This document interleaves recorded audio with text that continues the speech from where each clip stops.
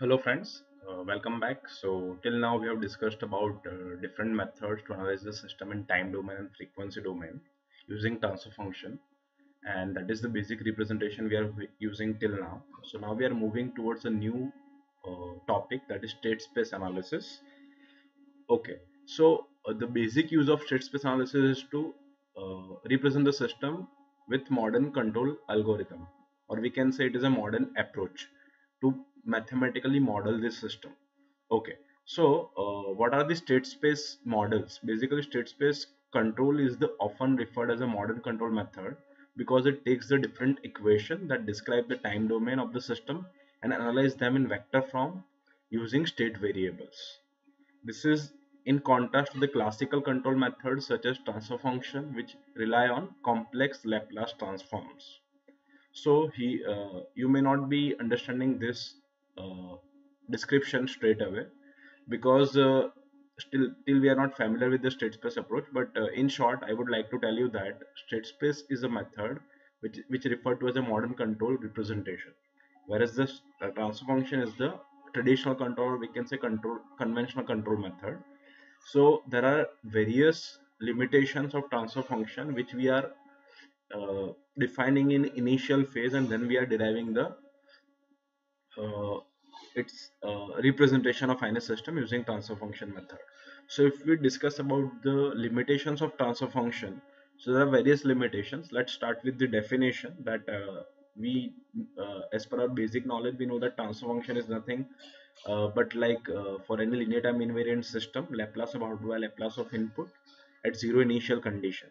Now in the definition itself there are two limitations. First of all, it can be applied to linear time invariant systems only, and in physical world all system will not be satisfying this condition. So transfer function will not be applicable to nonlinear system or say time variant systems. As well as we also consider zero initial condition. So we already are familiar with the basic electrical components like transistor, or say if we start with the RLC circuit, an inductor, capacitor. So they store the energy in different forms. Say for example, inductor is storing energy in the form of current, and capacitor is storing energy in the form of say voltage, because they're familiar with the equation that energy stored across inductor is half Li square. Same way in the capacitor is half CV square. So they are the energy storing elements, and when we derive the transfer function for the circuit which is made up of this kind of components, then we neglect the initial condition. So our representation with the help of transfer function of that system will not be accurate because we are neglecting the initial condition. So we are only applying transfer function method for zero initial condition, and that is one of the limitation, along with the it can be applied to only linear time invariant system. Okay, now transfer function, uh, we are only interested in the Laplace of output by Laplace of input. So means we are only dealing in relation of output and input. We are not bothered what are the internal states variation or what are the internal changes happening in the system. So we are not getting the detail inside of the system. So this is also one of the limitation. Along with that, we also say that transfer function can be applied to only single input, single output system. We cannot apply for MIMO system, multi-input, multi-output system. And it is comparatively difficult to perform transfer function analysis on a computer because it is a set of equations which is not that easy to write in a computer algorithm. So if we move to the modern control, these all are the limitations of transfer function method, and we consider it as a conventional control method. And we are now moving towards a new method, that is state variable analysis method. So what are the advantages of state variable analysis method? That it can be applied to any type of a system, non-linear system or say time invariant system. Then also you can apply state variable analysis method. It can be applied to MIMO system as well. So the limitation of transfer function was it can be applied to only CISO system, and we cannot do modeling for MIMO systems. But here also we can use state variable method for analysis of the MIMO system. Now it gives idea about the internal state of the system. So as we go in further discussion, you will be able to understand that we are also understanding internal states of the system. So you can also identify what are the state changes happening in the process, and that you can also analyze when you use a state variable analysis method. And apart from that, here we represent the system with the help of matrix. So those matrix representation will be helpful in computer algorithms. So when you want to develop some kind of analysis using computer in computer environment, algorithm development, it will be easier in a state variable method. So these are the advantages because of which we are switching towards state space analysis than our conventional control strategy, that is transfer function method. Okay. Now, as I said earlier, we are dealing with MIMO system as well in the state variable method. So this is just a system in which I have multiple inputs, say u1, u2 up to um.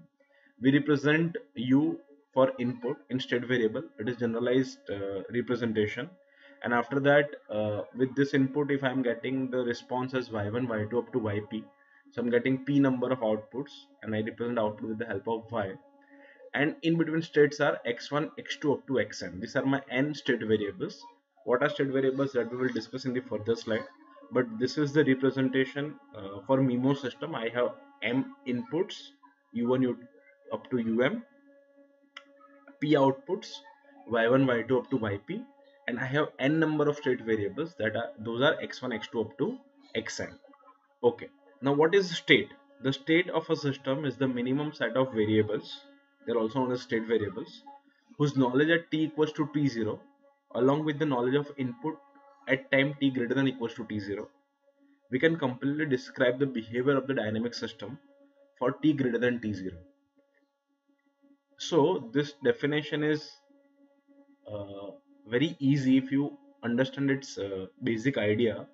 What it is saying, that if I have knowledge of the state variable at initial time t equals to t0, right, and if I have knowledge of input for any future state, for example, I am giving for example, I have known states at t equals to 0, and after 2-3 seconds I apply some input in the system, then I will be able to predict the output of the system, how the system will behave. Those minimum set of variables are called as the state variables.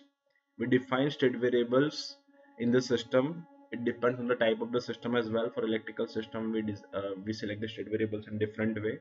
For mechanical system, we select the state variables in different way. Those things also I will cover in another session, but this is the basic idea. What are states? And state variable is a a set of variables which fully describe a dynamic of the system at given instant of time. So they will be able to give you some insight of system dynamics. So those are my state variables. Okay. Now we represent the system in the form of this equation in state space, that x dot is equals to a x of t plus b u of t, y is equals to c x of t plus d u of t. We already have discussed that u stands for input. So here u will be a vector, because this will be a representation in terms of vectors. So we will be understanding u as an input vector, y as an output vector, x is basically vector of all state variables. It will be, as we know that there are n number of state variables, so x1, x2 up to xn will be a state vector, and x dot is nothing but derivative of this state vector. So x dot is ax of t plus bu of t, in which x of t is my state vector, u of t is my input vector, and x dot is the time derivative of the state vector. Similarly, in the equation y is equals to cx plus du, x of t is my state vector, u of t is my input vector, and y is my output vector. What are matrix? This abcd are the matrix, and that we will discuss in this part. Basically what we are doing is we are drawing we want to understand the state space block diagram. So in that, what I have done is I have just I have tried to represent in the form of block diagram. This is a general description. So here what I am doing is I am having a system input u of t, and this is my system output y of t, and this is basically a MIMO system. So I have drawn all the arrows with a thick line. So at the this is basically 1 by s inverse stands for 1 by s. So 1 by s is nothing but integrator. So in Laplace, integration will be represented with the help of 1 by s. So x dot is the state vector derivative. It is time derivative of state vector. So if I do integration of x dot, my output will be x. So x dot integration will be x. Okay. What is my equation of state vector? Time derivative of state vector x dot is equals to ax of t plus bu of t. So if you see here, this is my matrix A in which the input is x. So this will be ax. And at the input side, I have a matrix B. So this is B into U. So here the resultant output x dot will be A into x of t plus B into U of t. So this is my first equation. X dot is equals to ax of t plus bu of t. I'm getting the idea from block diagram. Similarly, if you see the output equation, it is y of t. So what is y of t? From the block diagram, I can say y of t is equals to c into x of t plus d into u of t. So that equation also you can see here, y is equals to c into x of t plus d into u of t. Okay, now what are these metrics that we will discuss? So first of all, what is matrix A? Matrix A is known as system matrix, or we can say state matrix, right? Its dimension is always, it is a square matrix, so its dimension is n cross n. N stands for number of state variables. B is my input matrix. So input matrix we represent with the help of uh, uh, with the help of this block in this block diagram. So what is the dimension of input matrix? Dimension of input matrix is n cross n, number of state variables into number of inputs.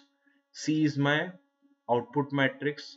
Okay, dimension of output matrix is p cross n, number of outputs into number of state variables. Okay, D stands for, you can see in the block diagram, it is directly transmitting input to output, so it is called as a direct transmission matrix, and it is also called as a feed forward matrix, right? So it is directly feeding input to output, so it is also called as a feed forward matrix. Dimension of D matrix is p cross m. These dimensions are very important because when we will discuss the state space representation, each and every matrix knowledge as well as dimension you should be clear, so that you will be able to convert any physical system in some sort of state variable representation. So till now I have just given you basic insight how we represent this system in the state space representation, as well as why we are using state space method, because till now we were dealing with the transfer function method and we have seen that there are many limitations of transfer function method, or say classical control strategy, or say conventional control strategy. Instead of that, if we switch on the state space method for mathematical modeling of the system, it will be very easy, and there are many benefits which you have gone through. So that is why we are switching from transfer function method to state space method, and this is just a introductory session on state space representation. In upcoming session we will also discuss on how to convert the given electrical system in state space representation, or some mechanical system in state space representation, as well as we will also have some insight how we have derived this equation that x dot is ax plus bu and y is equals to cx plus du. But from block diagram, that representation I have tried to explain you, and the dimension and all those things should be straight away clear, because if you see that matrix A, B, C and D, all the matrices are given names based on their position. For example, B is input matrix because it is connected with the input side. C is the output matrix because it is connected with the output side, right? D is directly transmitting input to output, so it is direct transmission matrix, or we can say feed forward matrix. And A is connected in the internal part of the system, so it is called as a system matrix. So in this way we represent the system in state space. Okay, so thank you for going through the detailed description of state space. Now we will have some quiz part. So I'm giving you some dimensions of matrix, some dimensions of input and output, and you have to just write in comment that what are the dimensions of matrix ABCD based on the dimension dimension column which we have discussed uh, in this session. So I'm giving you, there are three inputs in the system. So I have u1, u2 up to u3. There are two outputs, y1, y2 are the outputs of the system.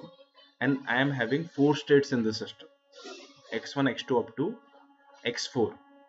So you just have to comment in the uh, section that what will be the dimension of matrix A, B, C, and D based on the given specifications. Okay, so let's connect in the next session with more discussion. Until now, uh, goodbye from